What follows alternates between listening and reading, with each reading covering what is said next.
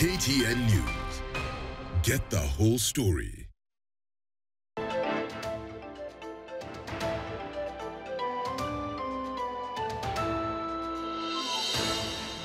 Welcome back to News Diary. So we're having that conversation on the Anti-Corruption Economic Crimes Act, but there's a member of parliament from Barra North who wants the repeal of sections dealing with procurement officers, and I have him in studio. That is Geoffrey Ruku from Barra North.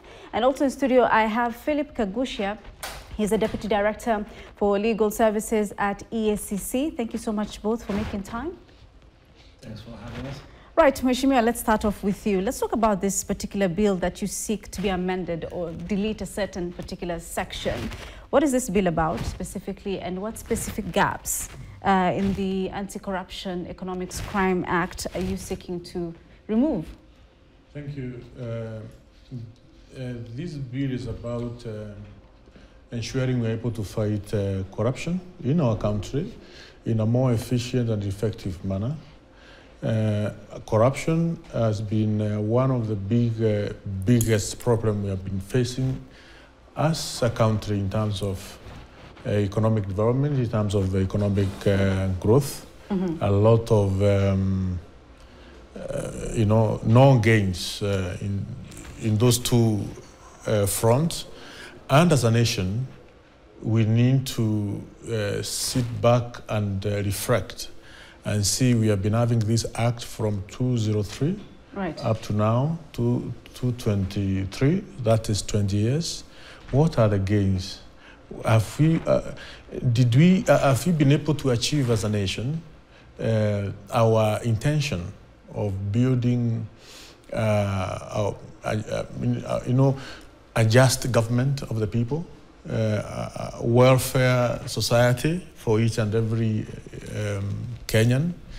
So we need to have laws which can help us fight corruption in a more precise, effective, efficient manner.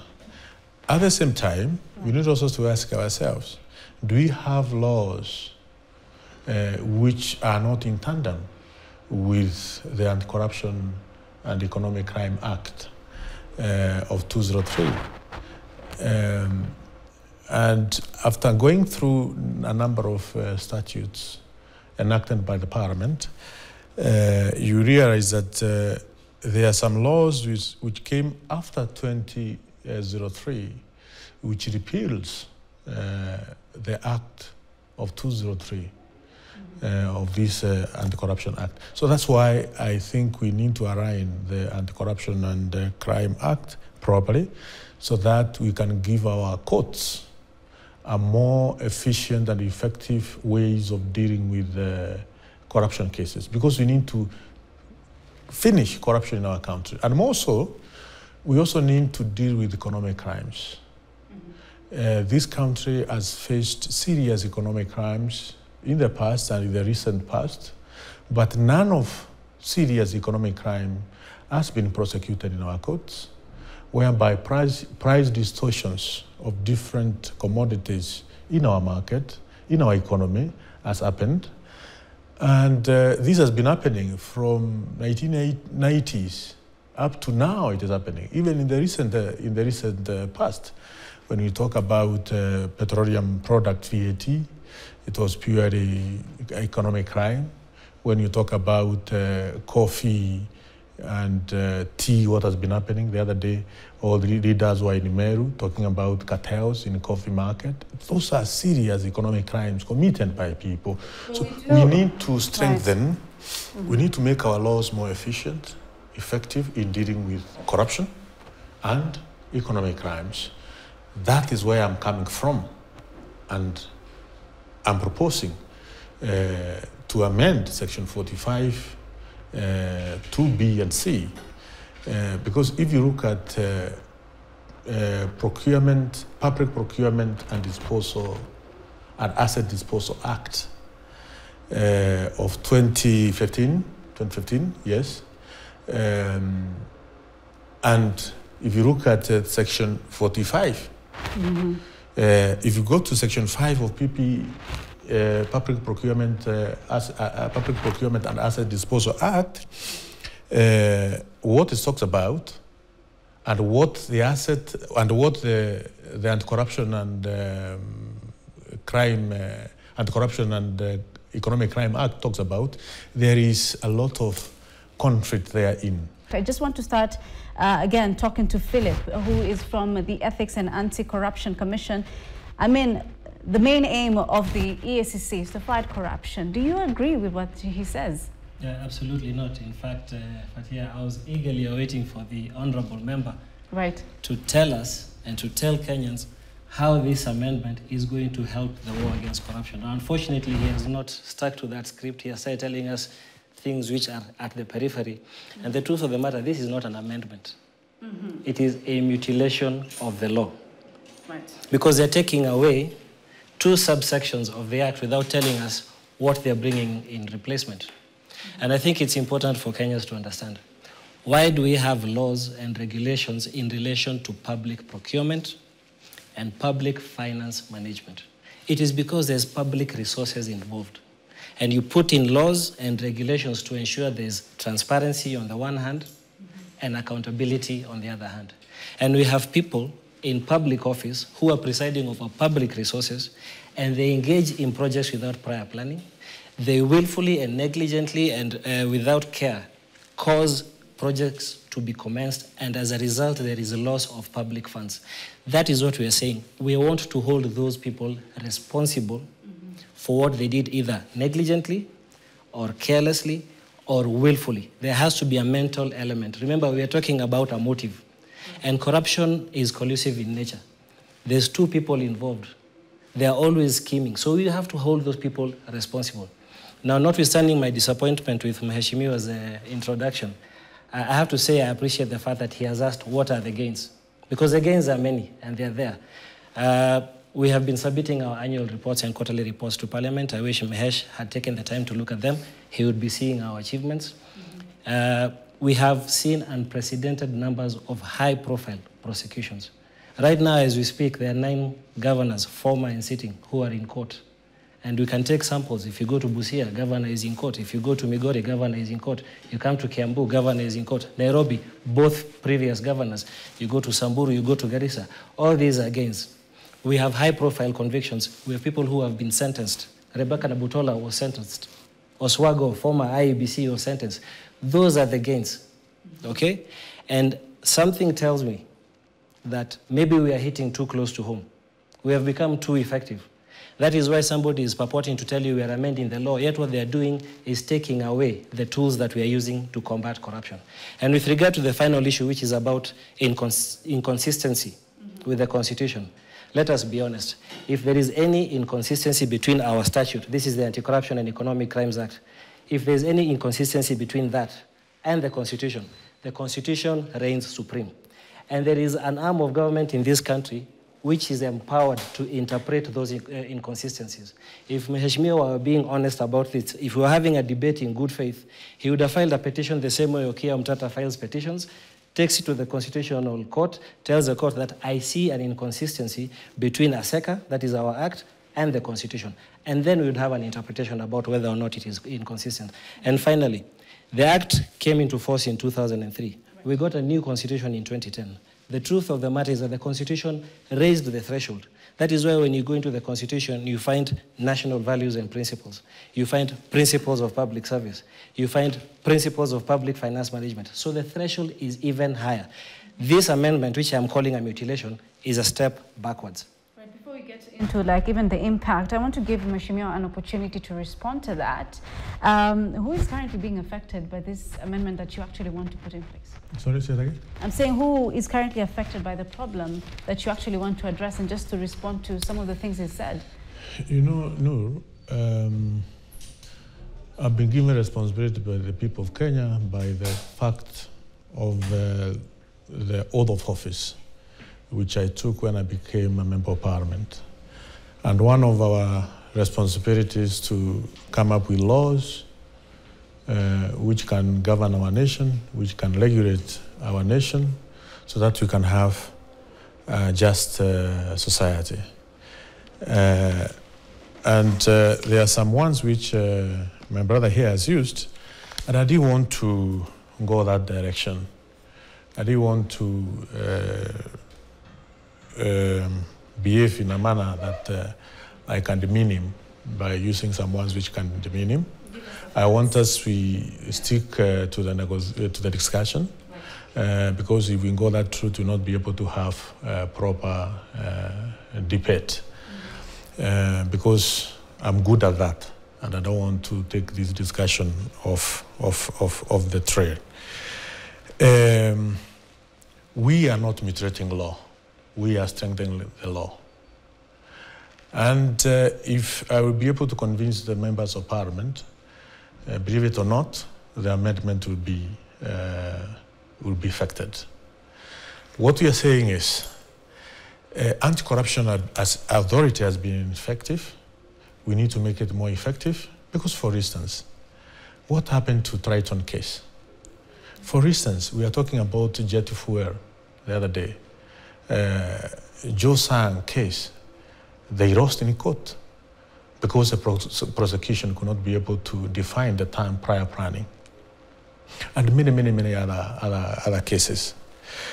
We have PPRA, Public Procurement Regulatory Authority, which is given investigating powers by the Public Procurement and Asset Disposal Act. PPRA can be able to investigate, recommend to different authorities. And different authorities, in this case, I'm talking about the SEC as one of the authority, Asset Recovery Authority as one of the authority, the contracting, the procuring entities, those are the employers. We need to know, why do we lose so many cases, corruption cases, in court of law? It's because the section 45 2B and C are not precise, are fake. And any law that is fake, that is not precise, that is not exact, remember we are talking about criminal prosecution. And in any criminal prosecution, you have to put the suspect into the scene of crime. Anti-corruption law should be precise, exact as the murder law. Why do you think it is not precise? Because section 45B actually reads, willfully or carelessly fails to comply with any law or applicable procedures and guidelines relating to the procurement, allocation, sale or disposal of property, tendering of contracts, management of funds, or incurring of expenditures. It's because... Why do you think deletion of this particular section will be effective? It's because, no, if you go to the definitions, every act of law has the first pages defining the terms which are used in that act. You realize the term carelessly is not defined. The statement prior planning is not defined. Carelessly may mean totally opposite to what it means to you. Whatever you are doing thinking that it is careless, to me it may not be careless. So lawyers in court of law, they will argue what is careless and what is not careless from morning to evening, and the suspect will escape scot-free. Philip, just coming to... So what I'm trying to say, let me put it into perspective. Right. Section 5.1 of Public Procurement and Asset Disposal Act prescribes the administrative action which should be taken in case there are procurement irregularities. But now, you realize that, for instance, Section 46.5 of Public Procurement and Asset Disposal Act provides for internal and disciplinary action against evaluation committee for not to, if the evaluation committee does not comply with the Public Procurement and Asset Disposal Act. This is an act which was passed by Parliament. Mm-hmm. Anti-corruption and economic crime is an act which was passed by Parliament. The two acts are contradicting each other. We need to align the two acts. You know, Noor, I'm saying this with a lot of humility. and when I'm very calm, because I don't want to get into the route which my brother wants to. Let me give you an example. Right. If today, the body, we have to be complete for us to function. If the brand is not flowing properly on your right side, you'll be in serious danger, even if it's flowing properly on this other right. This act you're talking about, there is asset disposal, there is anti-corruption act, there is procurement act, there is PPRA act. All these acts must be properly stimulated. They must be in tandem. They have to be able to flow properly for there to be effective and efficient prosecutions and ensuring that people who are corrupt are held accountable. But now, the situation has been, many people have gone to court. I've used this section to escape. And I've mentioned a number of... I want to give Philip an opportunity. And I've given you examples. I want to give Philip an opportunity. In December 2020, Joe Sang and others' case was thrown out of the court. Why? Because of Section 45(2)(c) of Anti-Corruption and Economic Crime Act. Is that true, Philip? I want to give you an opportunity to respond to that. And also, in terms of definition, do you think it's justifiable? So let me start with the prosecutions. The DPP will confirm, the Office of the Director of Public Prosecutions will confirm this. Out of the hundreds of cases which we have recommended for prosecution for various corruption offenses, the conviction rate is at 63%. So for every 100 cases, in 63 of them, we secure convictions. So what Mheshimiwa is doing, he's looking for the one outlier and using that as if it is representative of everything that is happening in the war against corruption. That is not accurate. With regard to definition, let us be honest. Is it possible for a piece of legislation to define everything? Yes. It is not. Let me finish. You had your chance. You had your chance. You had your chance. Let me just talk about it. It is not possible because you'd have to define everything. You'd have to define the meaning of the meaning of a, okay, the meaning of one, the meaning of two. You cannot do that. And this is why we go to court, okay? A case is compiled, facts are established, you compare them against the law, and you recommend charges. And those charges, those recommendations are agreed upon with the DPP. When the case goes to court, the court is an independent arbiter. It sits in the middle, the way I'm sitting between the two of you. That is where the court sits. And the court listens to you, and decides whether on the facts of the case and the law, there is sufficient evidence to sustain the charge. And in 63% of cases, the charges are upheld. So it is not true that we're losing the war against corruption. No. We're securing 63 out of 100 convictions. For every 100 cases, 63 people convicted. And I've even mentioned some of them. I'm very disappointed with what my brother is saying. Right. I sit in the Committee of Delegated Registration in Parliament, where all regulation in the Republic of Kenya, whether from ACC or from whichever ministry, they have to pass through that regulation. Yesterday, we were looking at regulation on Serial Board, trying to form emergency, I think what we may call the storage of emergency grains and whatever for the country. Let me tell you, we are insisting as a committee and as a house, as a parliament, that we must define all the terms, key terms used in a regulation or in a law must be properly and clearly defined. Otherwise, if we fail to do that, we'll be having laws which are not effective in our courts. So when my brother says that, let me ask a question. How long does it take to investigate a single case? For instance, let me ask, we were talking about COVID millionaires or billionaires in the year 2020. Many people were thrown out of job in KEMSA. Do we have anyone, COVID billionaires, who has been taken to court so far? I think that question is directed to me, isn't it? No. You should be the one to answer. It's even a rhetorical question. No. Let it be a factual question because we're dealing with facts. Right.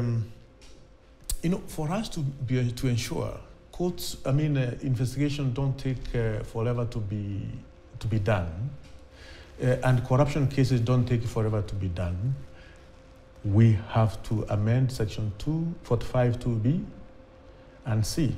Because of time, unfortunately, we'll have to really wrap it quickly. I just want to ask. Yes, I think Mheshimiwa, you've taken a lot of time going around in circles without telling Kenyans, the viewers who are watching today, without telling them how removing subsection 2B and 2C is going to strengthen the fight against corruption. Because that was my next question. What I'm telling Kenyans is that we have Public Procurement Regulatory Authority, which has investigative powers, which has professionals who can be able to deal with procurement issues precisely, which can investigate and recommend to authorities, including police, police we are saying CID, including anti-corruption authority, including asset recovery authority, including employers.